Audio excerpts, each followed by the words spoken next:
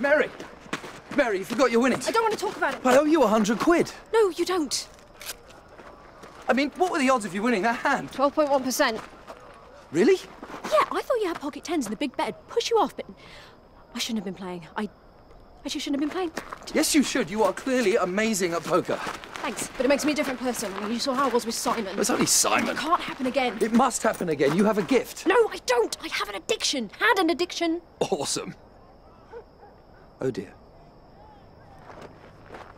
Mary! This is in the strictest confidence, okay? Of course. I lost a lot of money. And my MG. Okay, my fiancé's MG. And my fiancé. Shit. But he was about to go to the Falklands, so he wasn't going to need a car anyway, and I would have won it back the next week, so there'd been a breakdown in trust. I know that now. I'm the worst padre ever. All the best. I'm going to phone my sponsor and make amends. God. But this is why I don't gamble anymore. Marry me.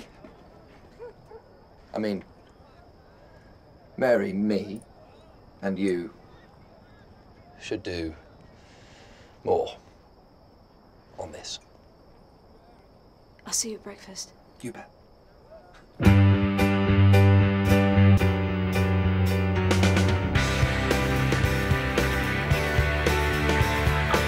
Her name was Jenny Driscoll,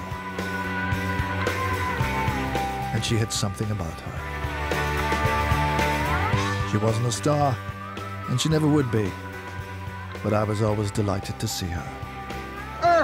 Have you had it off recently? Just before I come in. Goodness me, nurse! Yes, Dr. Whittle. And I would seek her out, from her debut in Thumbs Up Matron No, and I've had a look at his particulars. until the end. Mr. Biggin was just saying he hasn't been feeling himself recently. Yeah, you said that was our little secret. I think you need a painkiller. Nurse, can you give him one? Oh, yes, I'll give him one right away. Through a colourful career best described as varied. Okay? I need to deliver the bouquets to the town hall, but for some reason, the keys to the van aren't on the hook round the back where the keys go. Oh, yeah? What? The keys aren't kept on the hook. What?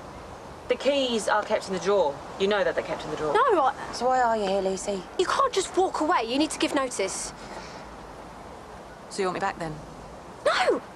No, I want you to act professionally and fulfill the terms of your contract. My contract. Yes.